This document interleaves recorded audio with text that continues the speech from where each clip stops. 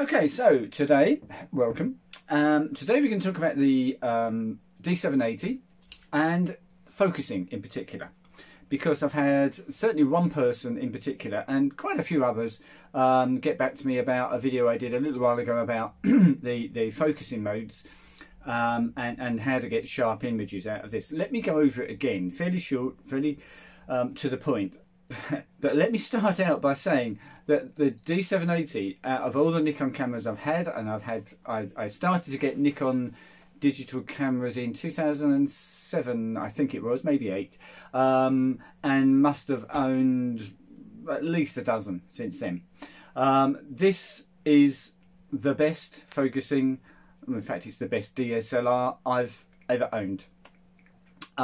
Focusing wise, I believe it's pretty much on par with a D850. I've never owned a D850, but from what I've seen in a real world situation, it's going to be pretty much as good as a D850.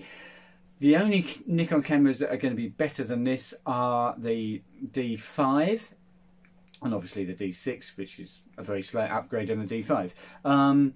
This is probably equal to the D4 as far as focusing goes, but those cameras are specific cameras for really fast tracking, for fast sports action and that kind of thing. This is much more of a general all-round camera. Plus, of course, we've got live view, which is using the Z6 focusing system. So we've got two completely separate focusing systems. I'm going to really talk about the live view. No, I'm not. I'm going to talk about the viewfinder, sorry. Because that's mainly what I use this camera for. At weddings, I would be shooting, looking through the viewfinder and using that focusing system. Because the Z5, Nikon's laughingly called entry-level mirrorless camera, I've said that the D780 is the best DSLR I've ever owned. With the Z5 entry-level mirrorless camera is pretty much on par on most things and actually slightly better on some things. We've got image stabilization. I can shoot with this down to, I've actually tried it with an 85mm lens. I can shoot at about 1/10 of a second with an 85mm lens and still get tack sharp images. There's no way I could do that on the D780. So that scores on there. Live view. 50% of the time I prefer an optical viewfinder. 50% of the time I prefer live view.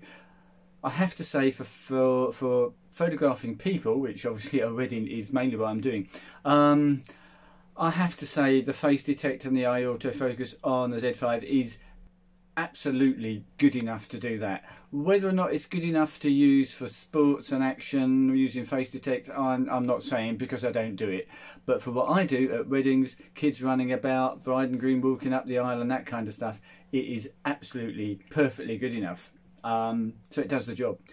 It's quieter, it's smaller, and for the close-up candid documentary shots, it's a bit better than the D780. So back to the D780 and the focusing. The emails I've had are, the specific email I've had is saying that someone cannot get it to focus and give sharp images. They've got an 85 1.4 G lens. We're talking a lot of money there, aren't we? My D lens, now I did have an 85 1.4 G lens back when I had the D750. I actually wasn't that keen on it because it suffered from the same problem that I found that the 50mm 1.4 G lens has, and that is it's just not a sharp lens. When I changed from Sony 6 months ago back to Nikon to the D780, I still had my D700 and 1 or 2 lenses. But when I got this and was switching back to Nikon, I got a range of lenses, this being one of them, but also an 85 1.4 G lens. And like everything, I use the AF fine tune to get it all set up. And this has got the automatic AF fine tune, and I use that, and it really wasn't very sharp. So I thought maybe the Auto AF fine tune hadn't worked very well. So I did it manually, the way I've done it for years and years and years. And it still didn't give particularly sharp images. I'd kept, during the 2 years that I had Sony, I'd kept the Nikon 50mm 1.8 G lens. So I took some shots with that and compared the two, and the 1.8 was way sharper. So I changed the, I thought maybe something wrong with the lens. So I changed, I got another 50mm 1.4 G lens. Exactly the same problem. It just is not sharp wide open. And even stopped down to 1.8, the same as my 1.8 G lens, my retro one. I still wasn't as sharp at 1.8 as this one is. So just got rid of the 1.4 and now use 1.8 G lens because it's sharper than the 1.4. I suspect, looking back at the D750 I had, when I used the 85 lens at 1.4, the G lens, looking back at those pictures now, I can see they're not brilliantly sharp. When I changed the Sony and an 85 Sigma lens, 1.4 Sigma, that was bonkers sharp. I mean, that's razor sharp. And comparing those two, it was obvious how unsharp the Nikon lens was. So when I got this 6 months ago, I decided I wasn't going to go with the 85 1.4 G lens and I would use the D lens. So that's why I have a D lens and not the G. I just feel it's possibly sharper, and I'm completely and totally happy with the sharpness that I get from this. It's a little bit noisy focusing. It's obviously relies on the camera to do the focusing, so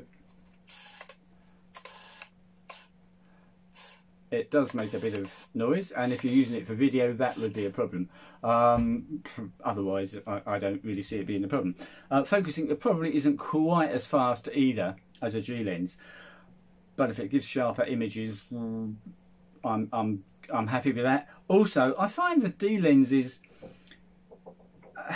just have a certain character, and I like that character. So that's why I've got this lens. So focusing, auto fine tune with this lens, it was just absolutely spot on.